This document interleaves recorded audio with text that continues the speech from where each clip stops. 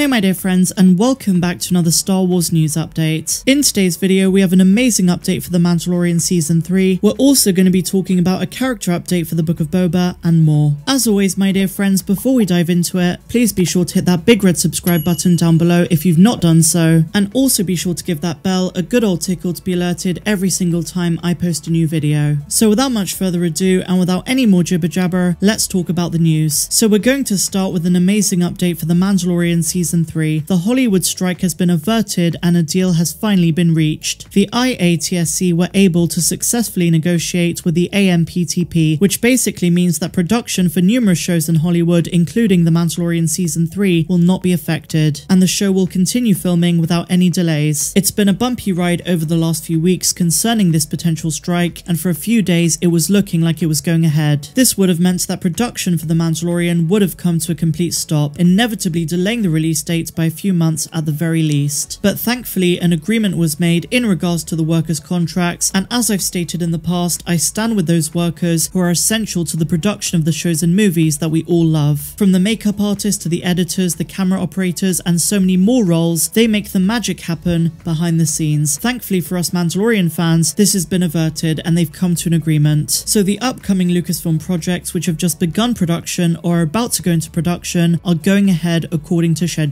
So while there was speculation that The Mandalorian Season 3 would be delayed by up to a whole year, it looks as though we're still set for an October 2022 release date. Everything's fine again, it's all good. Everything's under control, situation normal. So what an incredible year we're in for in 2022, and apart from the Disney Plus shows, at the end of May, Star Wars Celebration is back in Anaheim. The dates were moved from August the 18th to May the 26th to the 29th. I would imagine that Lucasfilm are saving some big announcements and reveals for that weekend. Before then though, we have Disney Plus Day in just under 3 weeks, and while we should be getting the Book of Boba Fett trailer and maybe even a first look at other shows like Andor and Obi-Wan Kenobi, they're probably saving the big announcements and show reels for Star Wars Celebration. We can't fathom just how massive next year's going to be for Star Wars. As I've said, it may not be the golden age of Star Wars, but it definitely is the Beskar age. Now speaking of Disney Plus Day on November 12th, one thing I do hope we get is a cast announcement for Star Wars Ahsoka. We learned from Deadline that they were casting the main actors back in early spring of this year, so by next month it's a small possibility but a chance nonetheless that we could find out who's playing who in the Ahsoka series. And apart from the obvious Rosario Dawson, Mena Massoud and Lars Mikkelsen, we could find out who they cast as Sabine Wren. So that covers that news, and now my dear friends, we're going to be talking about a character update for The Mandalorian. Bill Burr, who plays Migs Mayfeld, recently did an interview with Dan Patrick, and he was asked if he's going to play Migs in the future. All Bill said is that he really hopes so, but he doesn't know for sure. Now while this question was in reference to future Mandalorian seasons, he is rumoured to be in the Book of Boba Fett. LRM Online were pretty firm about the fact that we would see him and other Mandalorian characters this December in the Book of Boba. I would love to see more Migs as soon as the Book of Boba Fett,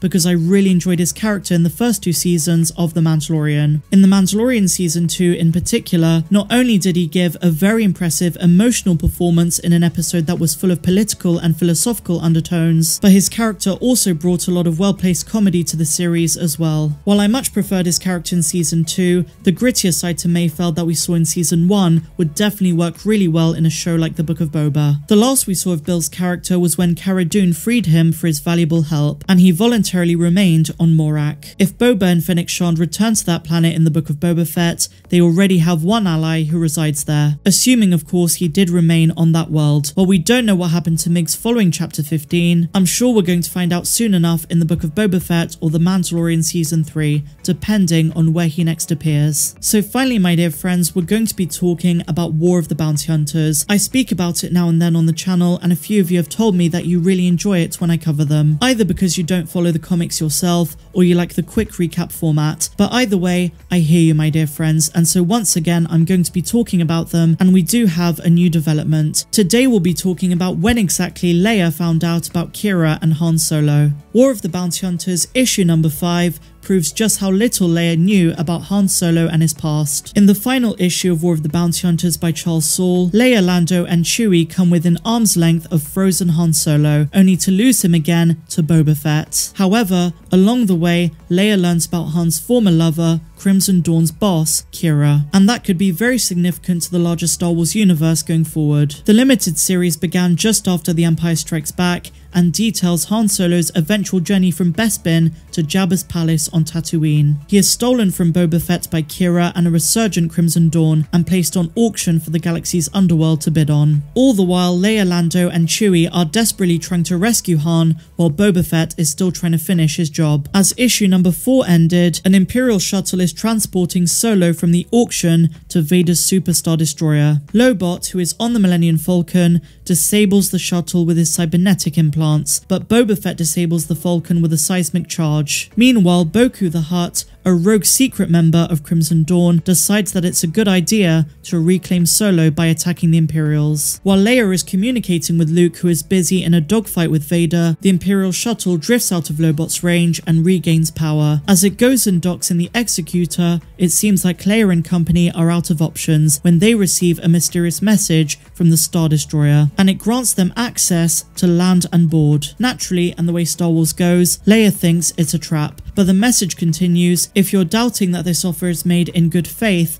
note that the true sender of this message once stood where you do now, watching with bated breath as the finest pilot in the galaxy made the Kessel run in less than 12 parsecs. That message, of course, identifies the speaker as Qi'ra. Leia, whose only interaction with Qi'ra has been how the Crimson Dawn leader stole Han and put him up for auction, is baffled when Lando says that Qi'ra is helping them for some reason. Naturally, Leia won't leave it there and demands an explanation. To that, Lando responds by stumbling over his words. However, he finally gets the point across that Han Solo and Qi'ra were at one point romantically involved. For now, Leia shrugs off the revelation and takes advantage of the offer to board the Executor. Not much else is said in the comics about how Leia feels about Han having had relations with Qi'ra, but it does prove just how little Leia knew about Han Solo. As the issue ends, concluding War of the Bounty Hunters, Leia fails to reclaim her future husband, but she does so soon enough in Return of the Jedi. Now, because War of the Bounty Hunters tells us a lot about what happened between episodes 5 and 6, a lot of fans, including myself, seem to think that this is going to be a prelude to the Book of Boba Fett, especially if the show is going to have a lot of flashbacks. And one point of contention has been, are we going to see Qi'ra and Crimson Dawn in the series? We know that she's getting a spin-off comic series of War of the Bounty Hunters and it's going to be called Crimson Reign, but I wonder if they're going to bring that in the Book of Boba, and moreover, could we see Han Solo and Leia in the series as well? The lads over at Tatooine definitely seem to think so when they reported the rumour that we are going to get Han Solo, Luke Skywalker and Leia this December. Time will tell, but I hope they're right. But otherwise, my dear friends, that brings us to the end of this news update. If you guys enjoyed it, please be sure to give me a big fat thumbs up. Subscribe to the channel if you're brand new, and a huge welcome if you are. And also, why not consider becoming a patron? The link is down there in the description and you get exclusive videos not found here on YouTube. But otherwise, my dear friends, I will see you in the next one. I'm Star Wars Meg and I'm wishing you a phenomenal rest of the day, no matter where you dwell in the galaxy. May the Force be with you, and I'll see you tomorrow. My dear friends, the holiday season is upon us. Christmas and subsequently the Book of Boba Fett are drawing near. And this year I'm feeling pretty festive. So right now I'm in the process of setting up a new merch store, and there are going to be plenty of Star Wars Christmassy designs to choose from. And also along the same lines, over the next few weeks, I'm going to be posting more wintry mixes over on my second channel, Meg's Cantina.